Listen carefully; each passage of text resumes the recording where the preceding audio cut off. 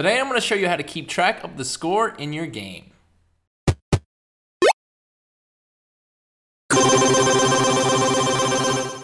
What's up guys? In this video I want to cover one of the most basic needs for any game. How to keep track of a player's score.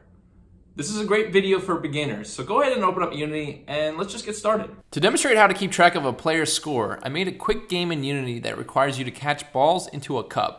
I've already written code that will deploy these balls from the ceiling and added a quick controller so that I can move my cup back and forth with the arrow keys on my keyboard.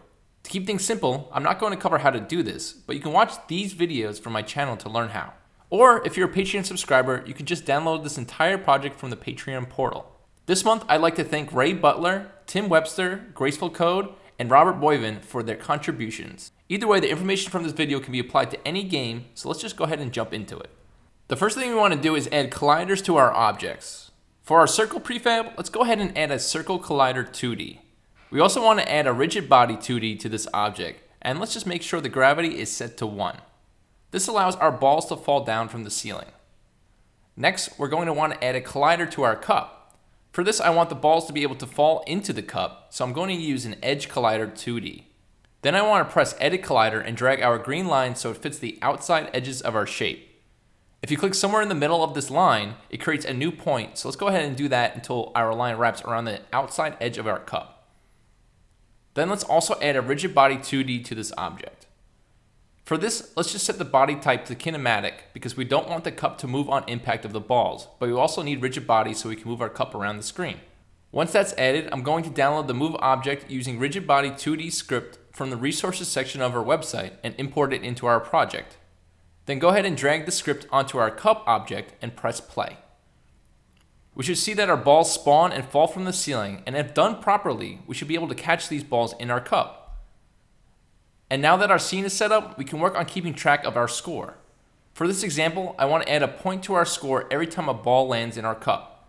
So to do that, first let's create a new C# script called cup game, and then drag it into our cup object, and then just go ahead and open up in the editor. The first thing we want to do is create a reference for our score. We will do this with a variable type called integer.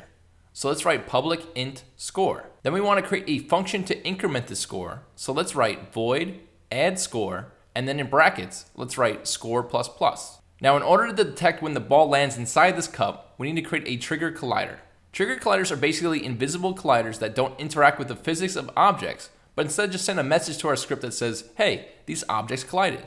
So back in Unity, let's go to our cup object again, and let's add another edge collider 2D. This time check the box that says is trigger. Then click on edit collider, and let's just make a small line inside our cup. The moment our white circle collides with this green line is when our script will be notified of a collision, so let's place this line on the bottom of our cup. And then back in our code, we can receive this collision message using a built-in Unity function. In order for it to work properly, you must write it exactly as I do. So go ahead and write private void on trigger enter 2D, and then in parentheses write collider 2D, and then put other. This other variable refers to the object that is colliding with our cup object, which in this case will be our white balls. So the first thing we want to do is remove the white ball from the scene on impact. So let's write destroy, and then in parentheses put other.gameObject. And then right below it, let's execute our add score function by writing add score with an open and close parentheses after it. Then let's make sure we save our script and go back into Unity to test to make sure it works. Now if we press play in the editor, let's keep an eye on our inspector window. Next to where it says score, we should see the number 0, and then whenever we catch a ball in the cup, we should see that our number increments. This lets us know that our script is working properly. So now it's time to create a visual on screen to show our current score while we are playing. For this, I'm going to add a text box by right-clicking in our project window, and then going to UI, and then text. Let's just give this new text box a name like score text. And I'm not really a fan of this font, so I'm going to import a Google font. For this example, I'm going to use Montserrat Black. So to do so, I just need to download it from Google and then drag it into my scene.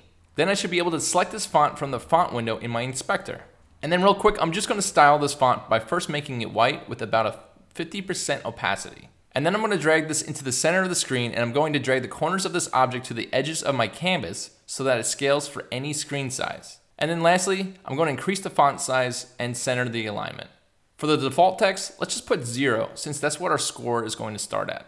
Then back in our script, we're going to want to modify the text in this text box. This can be done very easily, but first we need to include the UI library, so up at the top, let's write using unity.ui. This now allows us to reference our text box in our script.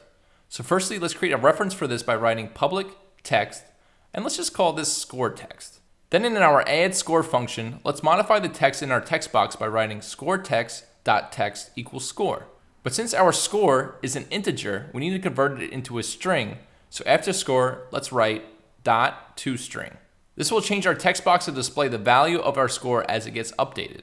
Our script will know which text box to modify because we set a reference for it at the top here. Now we just want to go back into Unity and link that variable to the text box we want to manipulate. So go ahead and select our score text object and drag it into the inspector where it says score text. This connects this specific game object to the reference in our script. And now if we press play in Unity, we should see our score updates every time we catch a ball. Now to spice this up, let's set up the script to say we won after we collect 5 balls.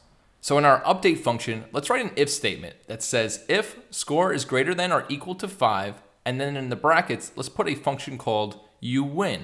Although we haven't defined this function yet, so right below it, let's put void uWin, and in brackets, let's just change our text box text. So let's write scoreText.text equals, and in quotations, let's put uWin. And just for a fun effect, let's just pause the game after we've won. To do this with one line of code, let's write time.timescale equals 0f. This basically stops all motion in the game, giving us the appearance that the game has stopped. And there you have it. You now have the basic components of a game. Please check out our other tutorials to do more advanced things with your game.